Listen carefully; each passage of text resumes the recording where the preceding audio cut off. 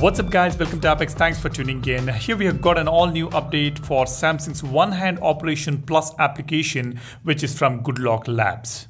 As you can see, the update was received on 3rd of August 2022 and the version number is 5.5.25.0, and in the change log, we have got something really exciting here. As you can see, it says support One UI 5.0 Android 13. Yes, this update brings in One UI 5.0 support for this application, which means One UI 5.0 beta is around the corner and we are going to get it very soon. In the next few days, we are going to see many more Samsung applications getting an update which is going to support the Android 13. That is the first thing to note here. The second one is improve widget pop-up feature.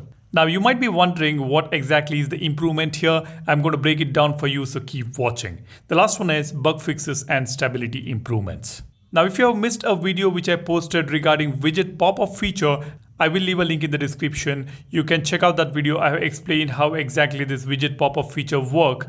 Now with this update, we have got some more improvements for this particular feature. Let me go ahead and show you that. Now on the right hand side, I've got this S22 Ultra where I have already updated One Hand Operation Plus application. On the left hand side, I've got the Note 20 Ultra, which has the previous version of the application. With this update, I'm able to notice one change on this widget pop-up view. Let me show you that. Let's open widget pop-up view on both these phones. Now here I've got few widgets set on multiple pages. I have got different pages on both the phones. Now what I'm going to do is I will swipe and open the second page on both these phones. Now let's go back to the home screen. Let's open widget pop-up view again. You would have already noticed the improvement here. As you can see, in the previous version, it takes us to the first page even if you have closed the widget pop-up view on your second page. Whereas with this update, whenever I open this, it is going to show me the same page where we have left while closing this pop-up view.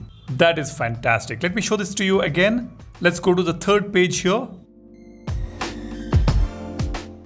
Now you can see both are on third page. I will just go back to the home screen. Now I will open the widget pop-up view again.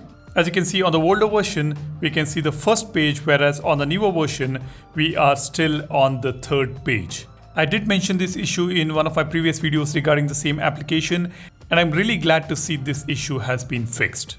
Or let's call it an improvement with this feature. That is about this all new update for Samsung's One Hand Operation Plus application, which is a part of Goodlock family. Now don't forget to check out my previous videos which I made on this particular app. I have demonstrated how exactly this feature works, how to enable it. Go ahead and check out the links in the description, and while you do that, be sure to subscribe to the channel to watch some useful contents like this. Smash the like button if you find this video useful. My name is Salih, I'm signing off. You guys take care and stay safe.